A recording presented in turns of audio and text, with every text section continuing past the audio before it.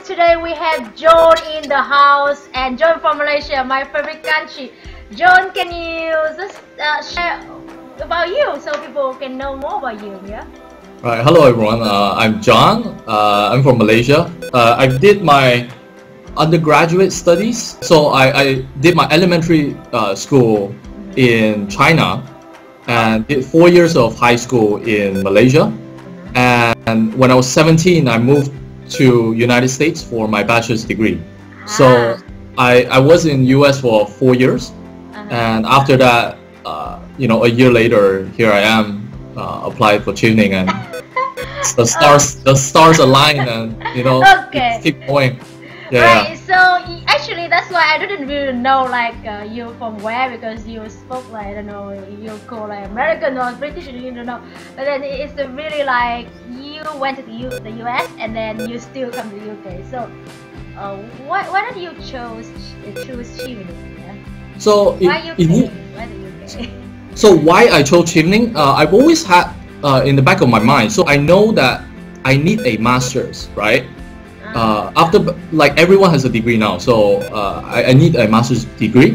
So Chevening provides this opportunity with very intense 1-year program. So it does help.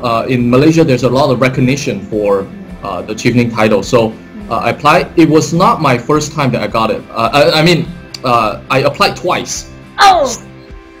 I applied for the 2015 and 16.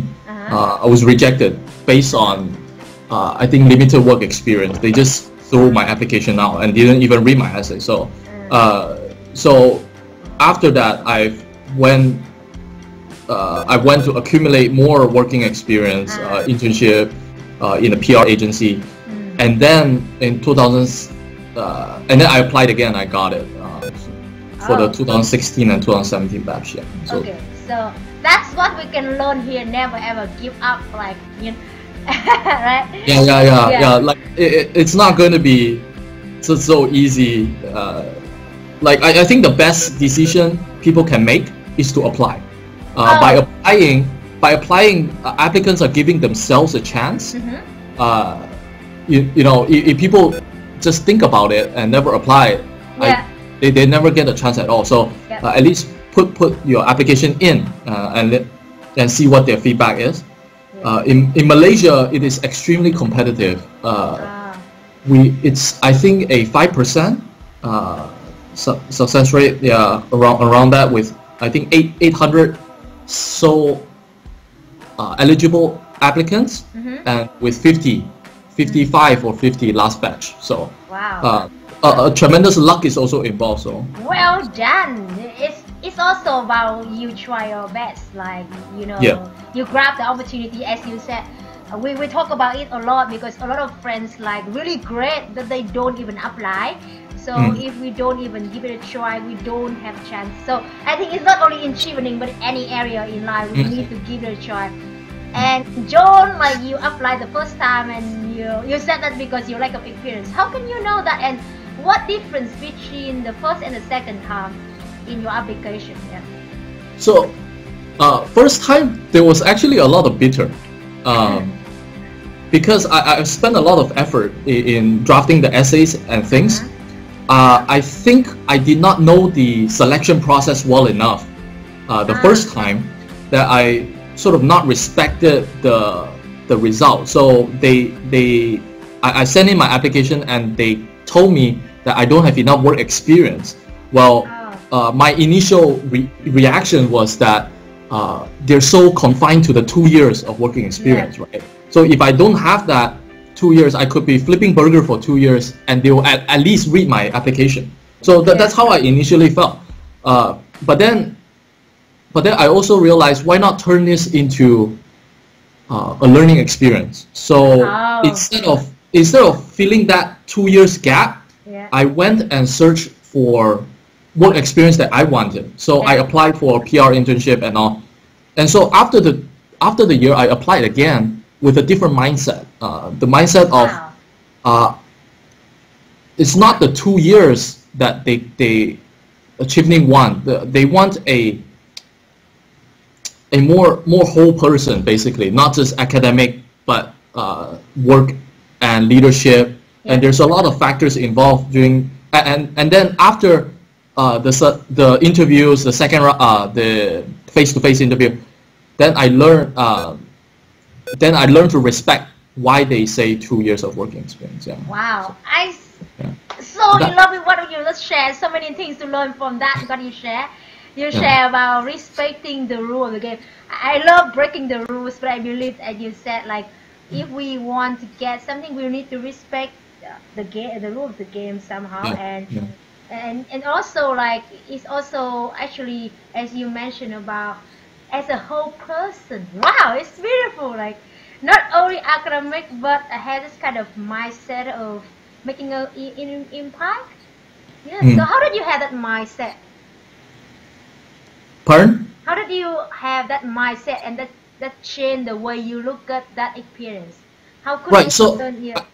I think, because I've been studying in a lot, like 4 countries so far, and that gave me the exposure to adapt and to review, and not, and not bring any sort of negative emotion along with me, because we always have to keep moving forward. So the Chevening declined my first application, and that's it, right? I'm not going back and challenge the decision. Let's think about how I can do better in the next interview. How to write better essays, or how to accumulate more experience to convince them. I think with that mindset going forward is more healthy than dwelling on the past and think about what I could have done. I mean, those are pointless. Yeah. So that's how. I think that's a big learning for us also. Like always move forward and ask what we can learn from that instead of being like bitter and things like that. So you mentioned about like don't defeat to become success. Actually, you did it. Yeah. Learn from this. Okay. So what difference between the experience from US studying and UK studying? I know it's different because you study 4 years, but now 1 year. But then, can you share a bit about difference here? Because they both like really good. US and UK, there's quite a bit of difference, but I can't speak for on the academic front because clearly it's 1 bachelor degree and 1 master's degree. But from what I've heard, the US master's degrees takes 2 years. And equally, there's the same concern of funding, right? 2 years of masters is not cheap in the US, and neither is the masters here. But I think it's more affordable in the UK to pick up 1 year of master's degree and then be done with it and move on. Culturally, I think professors here are willing to sit down on one-on-one basis. If you email them in advance, you can really book a very productive session with them and discuss about that. When I was in the US, I think because there's just so many more students to one professor that it was quite difficult to arrange like a office hours.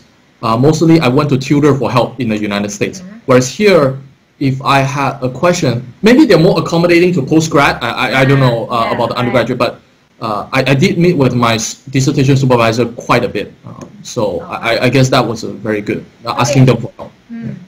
Yeah, we don't really about comparing. It's just about how did you make the best out of the experience. So interesting about the point that you mentioned that you can meet your supervisor and one-to-one, and when we talk, we can solve more problems or we can create more ideas. So can you share how did you make the best out of that 1 year academically or with the university? Yeah. So I wrote down a couple of things. So it is very important to prioritize. Throughout this year, there was 2 priority in mind. The first is time, right? We have 1 year. There's only that much time, and it is impossible to finish all the recommended reading. So to strategize how you go about reading the necessary things, not the one most interesting, but the one that's necessary and will help you to make your dissertation. Time is important, and second, I think, will be budget.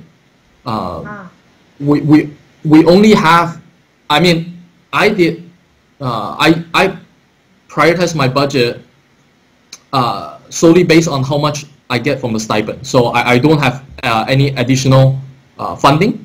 So prioritizing the budget is also important. Eating out, grocery shopping, and that. And I think finding a balance between, the second big point is finding a balance between academic and exploration. For many scholars, this 1 year is more than just a degree. A lot of, in Malaysia, it is not uncommon for scholars to resign from a very high position just to give themselves 1 year of opportunity. So there's this academic exploration, and there's also the personal growth. So keep in mind there should be a balance, and not just focusing on academics. I think that would be very boring if 1 year Chevening and just all study and reading. Yeah. And it's actually not the purpose of Chevening. They want us to expose and you really like broaden our horizon too. So you mentioned on the priorities. I love that, because I believe we all have 24 hours, but how we can use our time and prioritize. And also about the bucket list, thank you for sharing that. Yeah. So do you have any particular way of prioritize you as in like application, or what is the way, the effective way that you do that? Yeah. So like prioritizing, I think I use my smartphone a lot, and on my smartphone I use Android. There's this notepad feature, right? Every smartphone has a notepad. So whenever I think of something, I just put it down in the notepad, right? Oh. And that, don't take memory for granted, because there's so much going on throughout the day that if you don't write it down in your smartphone or just write it down, you're gonna forget. So if you remember a interview or a meeting, essay that you need to write, like put it down in a notepad, and at night just review what you wrote. And I was actually, maybe I have shorter memory. Sometimes I went back to the notes and I see a lot of important things that I have to do. Luckily, it's for tomorrow, not for today. Well, not like you said about memory, but it's human being. I believe that we often choose the memory, but sometimes it's not 100% true. So we need to capture. Write down. Oh, beautiful! You mentioned on that, capture the knowledge and capture the ideas. So it's important for both. Just write it down. It doesn't have to be elaborate. Just a key, maybe a keyword that would remind, remind yourself of what's that note about. So. Yeah, and I'm really bad with names too. So whenever I meet someone for the first time, I put down on my notes. Yeah, that's lovely, because you remember the person. At least this time you can call their name. And you mentioned on the reviewing in the evening. So do you do like journaling in the evening? And how does it help you? Yeah. So my routine is every night I will review some sort of note. Just glance through it. It's not like a serious reflect session, but just to remind myself. And in the morning, I wake up, I ask myself what I appreciate. Like three things. This what I appreciate. Oh, I can hear something personal development here. So where did you learn that? Because actually, if you read a lot of personal development books, they said like study have shown if you start with gratitude in the morning, you actually increase your productivity. So where did you learn that, and how it helped you? Yeah.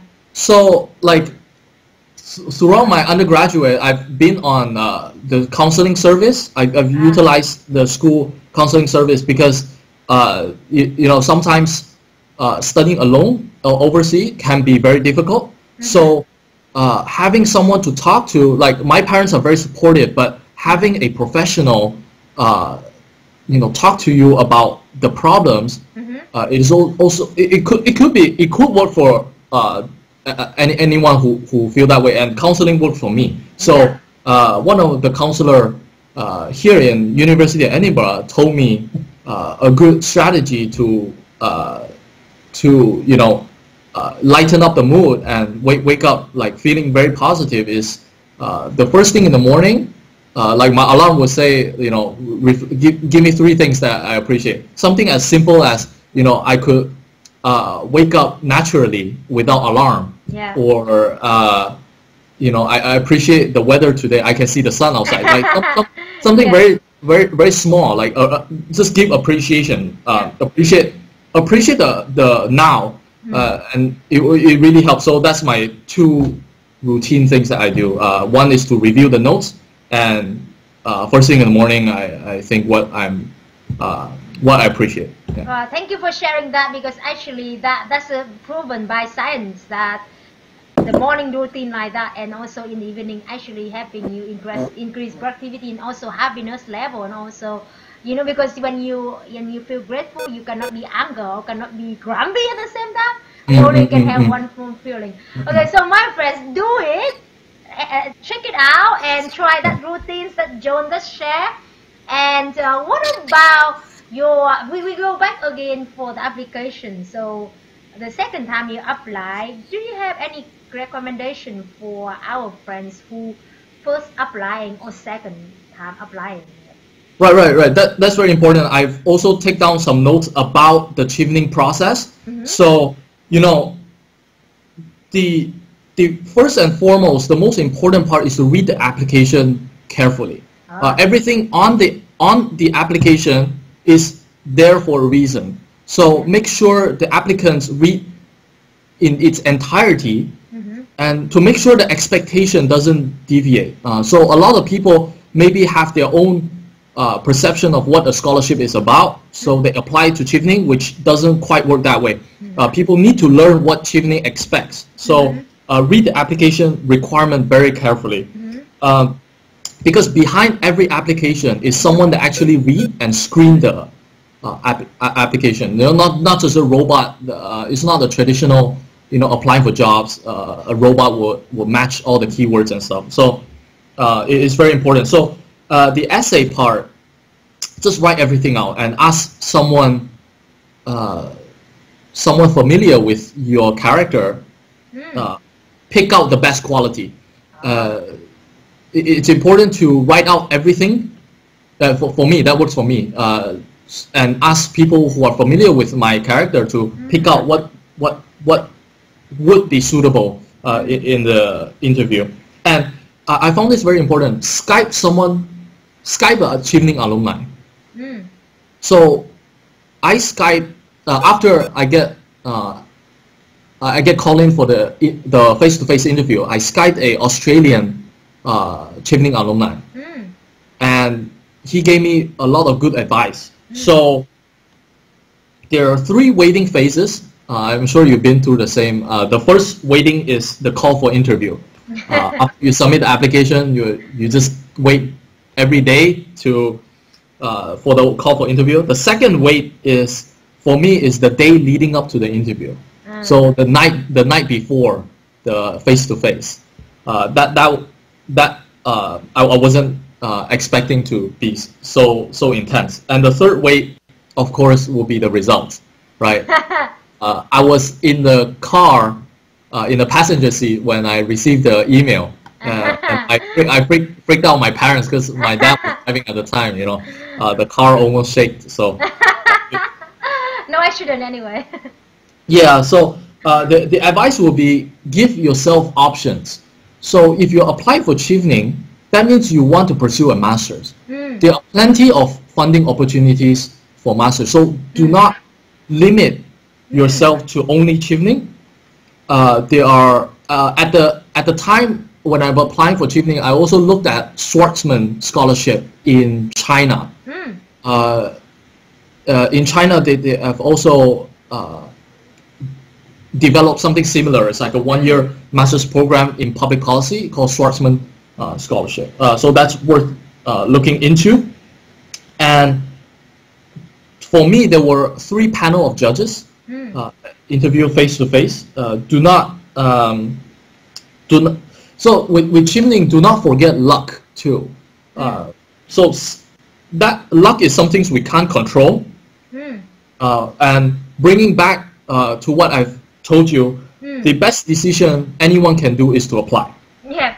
Because by submitting, they are giving themselves a chance. Yep. So, you know, don't be bogged down if the application weren't successful, but be glad that we have actually submitted the application. I think that's very important already. Yeah.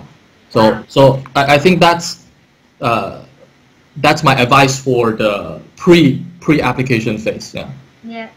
Oh, lovely. So you mentioned that you call the, ex-Chevener.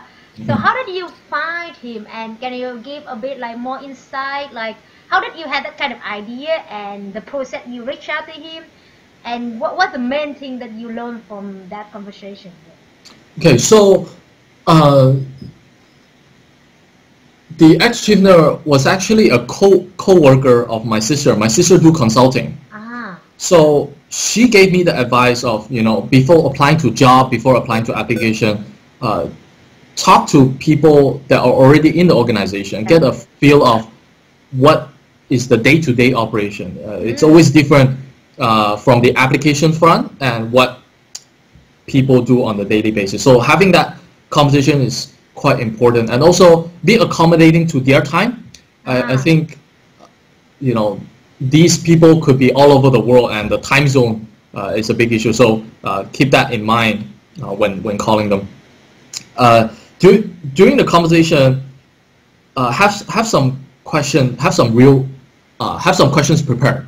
So don't just go in and sort of like explore what Chevening is about. If I was applying for Chevening, I will bring specific Chevening application question to them, and sort of not let that interview go to waste. So I think after that comes, I think more than substance, it gave me confidence, knowing that I spoke to a Chevener and they're human. They're not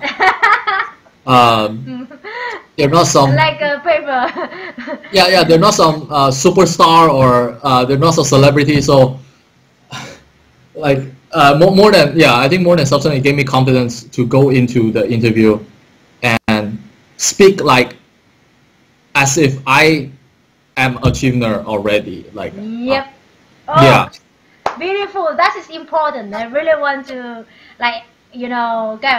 say thanks to sharing this point, because when we actually inside, as you said, you talk with the person who actually in there, you had that kind of inside information, and you position yourself that you are achieving it, and you act upon that, and people can feel and can see that that's like a vibe and generate. And it's so important that we need to ask, and we have answers and prepare for that. So lovely. After that experience, you enter the interview. And what happened in the interview? Do you have anything that you think that you share our friends can maybe learn from? So I think let me see. I believe purpose is very important. That word, and I'd like to expand. I'd like to expand on the term purpose. So I'm speaking my experience as a 2016-2017 Malaysian Chevening scholar. Every scholar is unique and expert in their own area. By expert, I don't mean professional titles, but their passion, their passion in their field. So you hear from many scholars, it's not, they've decided to resign from their position 3 years, 5 years, just to get this 1 year of experience. So a lot of people also sacrifice a lot mid-career just to join Chevening. So they have a huge purpose in doing so. So during the 1 year, breaking out of comfort zone, study what they think it will achieve personal growth, meeting people with similar passion, etc., etc. Everyone who applies should identify and ask themselves at this very moment what their purpose is. Oh. Because although I understand that purpose change through circumstances and time, right? But having to express that purpose to the judges shows that you're confident, shows that you're coming into the interview with a purpose to achieve something. So I think conveying that will give you a lot of confidence and will make you stand out among other applicants. Yeah. Wow, wow. I am a big fan of purpose, so when John talked about that, I just like, oh my god. Okay, so so important when John shared about uniqueness of each person and the passion, the purpose. So how did you define that purpose? Because a lot of friends say want to have purpose in life, and how did you define it? And can you share your purpose or maybe your 5 years vision? Yeah. 5 years vision. Yeah, talk about how did you define your purpose? Okay. Yeah. I'll give my best try. I think throughout the interview process, I've thought about, how I can contribute my own unique experience to help out Malaysia in the long run. So it's more of a vision, and having the masters give me allow me to develop that vision more clearer. So I've had a pretty robust education experience. I've been to many countries and talked to many people, make many friends. I understand this diversity. I understand different opinions. I come to respect different viewpoints. And I feel this type of exposure, it's a privilege. So for me, I think I'm privileged in my parents supporting my education and insisted on going overseas and experience new education and all that. I think that itself is a privilege, and I want that for Malaysia. What happens with Malaysia right now is a huge concern of brain drain. The best people are leaving the country for better wages and better system. If people like us do not go back to Malaysia, then who is left to develop? Brain drain is a serious issue in the developing world. For me, after been to US, been to UK, I understand these places have battles already fought. So the life in the US and in the UK is very good. They have a very robust political system, social welfare. These are all the things people take for granted, but it was fought for. So if Malaysia were to have similar liberties, say social equality and all that, it would be up to us, people who had that exposure, people who see it differently, and go back and influence.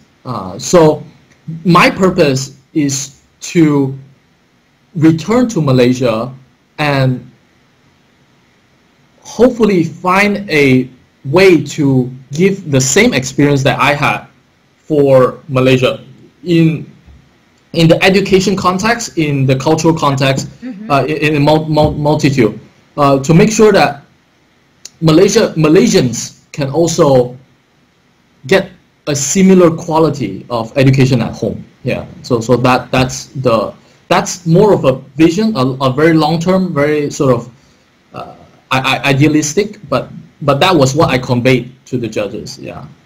So. Wow. I love that, and I don't think it's idealistic because it's come from your heart and it's really based on your experience. And I believe that the sharing of John is just like beautiful. We actually think about why Chevening really want us to go back, because if everyone like leave the country will never ever change, or not change in the faster way. So John going to make a difference in Malaysia also, and maybe we can do something in Vietnam. Collaborate and create that kind of collaboration power.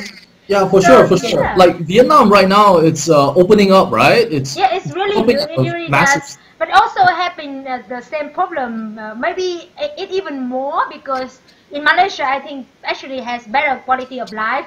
So Okay. even a lot of Vietnamese people go to Malaysia actually, and yeah, not talking about Australia or the UK or the US because it's so easy to live in the other country in a way, Very, very and nice. having Very, like a comfortable life.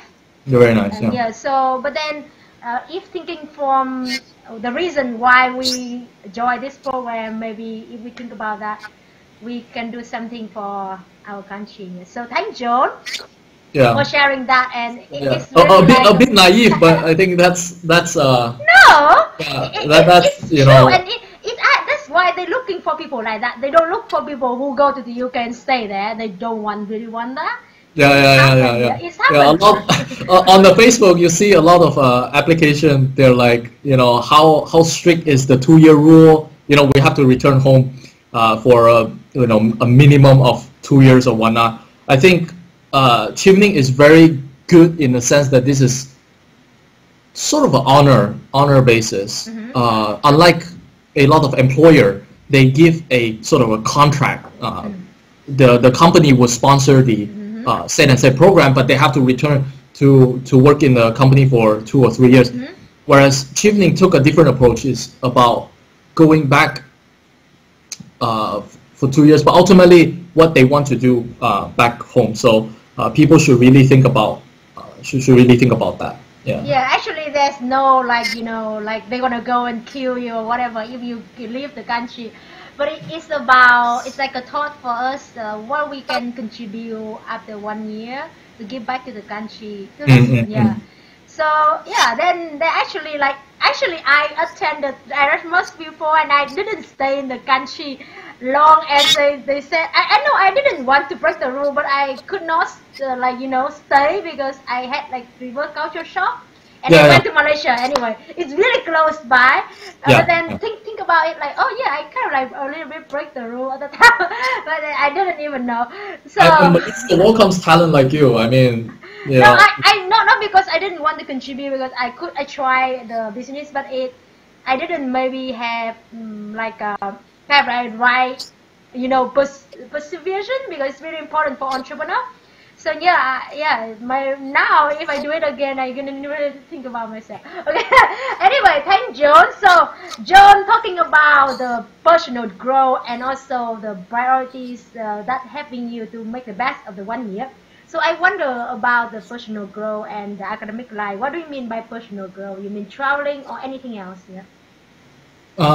Personal growth, I think it happens on many fronts. I think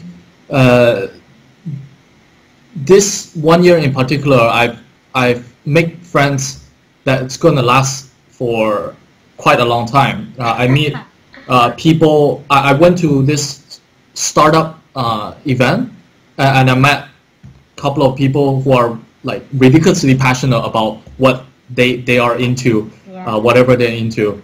So I think developing that relationship, it's gonna last for a while, even though it's 1 year. I did not expect such a robust relationship can be developed just within 1 year. I guess when it clicks, right? It's not the time, but the quality of time.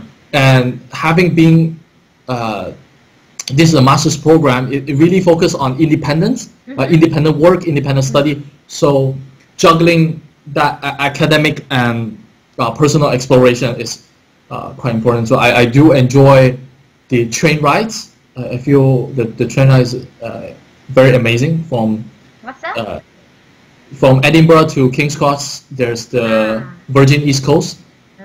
It's very nice traveling around just to see. And people here are extremely friendly. So I think on the personal growth, it really opened my eye to the people of Scotland and people of UK.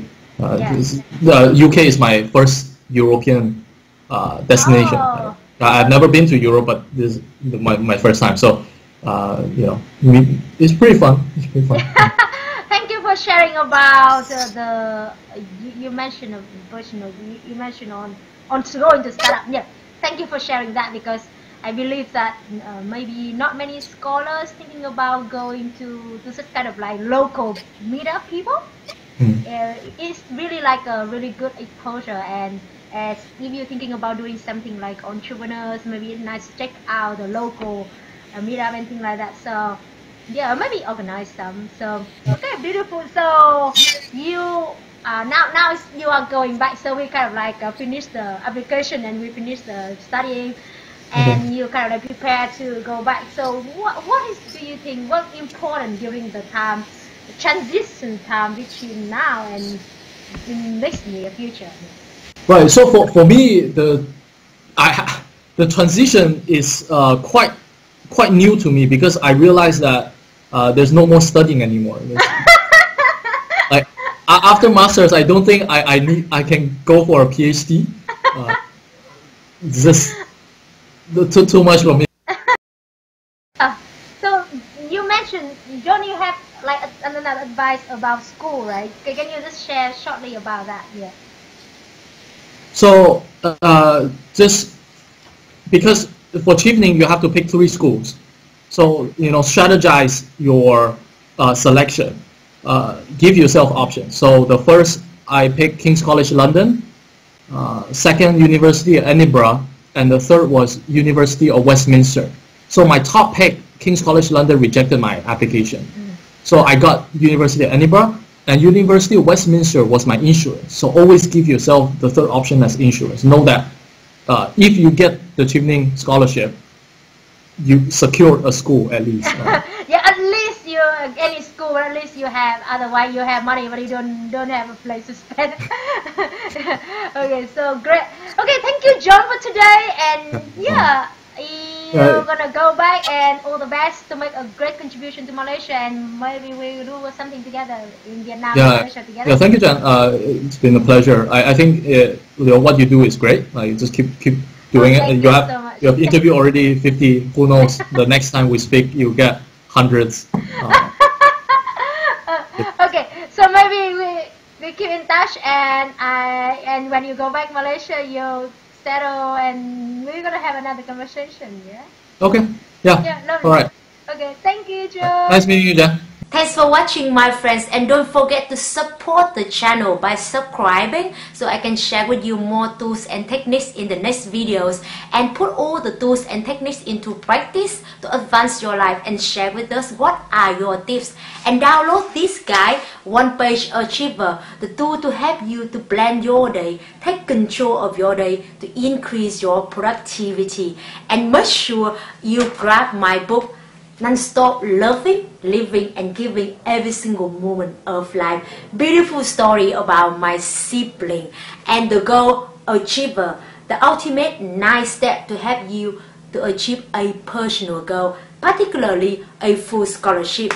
And this guide unleash your passion to help you free your mind, free your doubts, free your fears, free your limiting beliefs, to live with passion, with vibrant, with full potential every moment of life. I see you in the next videos. Don't forget to non-stop living meaningfully, loving openly, and giving joyfully every moment of life. Love you.